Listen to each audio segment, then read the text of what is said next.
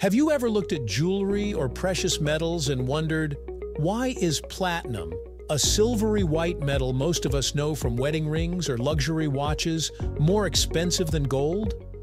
After all, gold has been the king of value for thousands of years. It's in treasure chests, coins, Olympic medals, even the phrase gold standard. So how does platinum, a metal most people barely think about, manage to top it in price? Well, it turns out the answer isn't just about rarity. It's also about science, economics, industry, and history, all mixed with a bit of human psychology. So buckle up, because this is the surprisingly complex story of why platinum costs more than gold, right here, on History of Simple Things.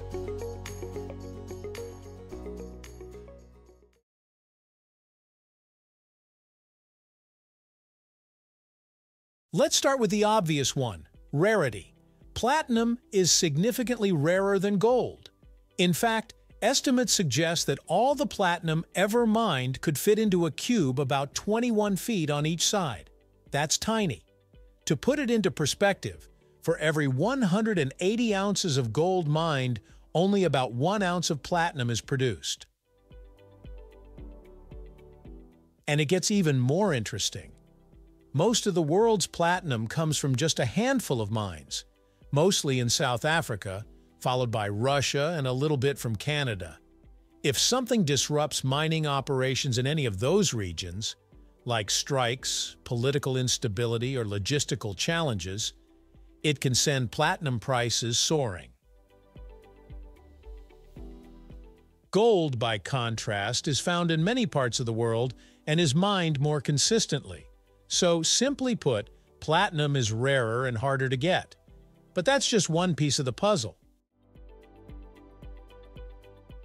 Now let's talk about how difficult it is to extract platinum. Gold, while not easy to mine, is usually found in higher concentrations in ore. Platinum, on the other hand, is spread out in much smaller amounts. To produce just 1 ounce of platinum, you need to process about 10 tons of ore. That's right, 10 tons. Compare that to gold, which typically requires around 3 tons of ore per ounce. The process to refine platinum is also much more complex and energy-intensive. It involves multiple steps, harsh chemicals, and high temperatures, all of which add cost. It takes months from mining to final product. So even if gold prices are high, the effort and energy to bring platinum to market makes it more expensive to produce. While gold is primarily used in jewelry and as an investment, platinum is a bit of a workhorse. It's heavily used in industry. One of platinum's most important uses is in catalytic converters, those devices in cars that help reduce harmful emissions. Platinum helps turn toxic gases like carbon monoxide into less harmful substances. Diesel engines, in particular, rely on platinum more than gasoline engines do. But that's not all. Platinum is used in medical equipment, dental tools, hard disk drives, thermometers, and even cancer treatment drugs. Its unique resistance to corrosion and extreme temperatures makes it essential in many high-tech applications. This industrial demand, combined with its rarity, keeps the value high. When the auto industry is booming, platinum prices often follow. But as you'll see later, that also means platinum can be more volatile than gold. Of course, platinum is also a favorite in the world of luxury jewelry. Its color is naturally white, so it doesn't need to be plated like white gold. It's also extremely durable, heavier than gold, and hypoallergenic, which makes it perfect for engagement rings and watches. But platinum's value in jewelry isn't just practical, it's also symbolic. Because it's rarer and more expensive to work with, platinum has come to represent prestige. Ever hear the term platinum level or platinum credit card? That's not just marketing.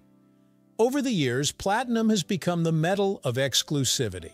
In fact, in some countries like Japan, Platinum outsells gold in jewelry. It's a status symbol, pure and simple. Now, here's where things get a little complicated. While platinum has historically been more expensive than gold, that's not always the case. In recent years, gold has actually overtaken platinum in price at times and stayed there. Why? It comes down to market volatility and perception. Gold is considered a safe haven asset. When economies go through uncertainty, think inflation, war, or recession, investors buy gold because it's stable and trusted. Central banks also stockpile gold. Its price is driven by emotion as much as utility. Platinum, on the other hand, is more tied to industry. If car manufacturing drops or there's a global slowdown, platinum demand and price can fall dramatically. So while platinum can be more expensive, its price swings more wildly than gold. Now here's where things get a little complicated. Over the years, platinum has gained attention from investors, but it's still a niche market compared to gold. You can buy platinum bullion and ETFs just like gold. But again, gold has the advantage of history. It's something people pass down through generations. Platinum, not so much. There's also a newer trend: sustainability. As the world shifts away from fossil fuels and toward electric vehicles, the demand for catalytic converters, and therefore platinum, might decrease. Some analysts worry that this could lower platinum's industrial value in the long term. However, platinum may find new roles in hydrogen fuel cells and green energy, which could swing things back in its favor. So in terms of investment, platinum is a bit of a roller coaster. Gold is the steady ride. So why is platinum more expensive than gold? The answer is layered. It's rarer, harder to extract, and used heavily in high-tech industries. It has prestige in the jewelry world, and when demand is high, it can skyrocket in value. But it's also less stable and less culturally entrenched than gold, which means its price can dip, sometimes even below gold's. In short, platinum is like the brilliant underdog, scientifically superior in some ways, yet living in the shadow of gold's ancient glory. Thank you for watching. If you have suggestions for our next video, feel free to share them in the comments below. We'll be sure to give you an acknowledgement for your contribution. Thank you for joining us on this journey through the history of simple things. Don't forget to like, subscribe, and stay tuned for more stories woven through the smallest details.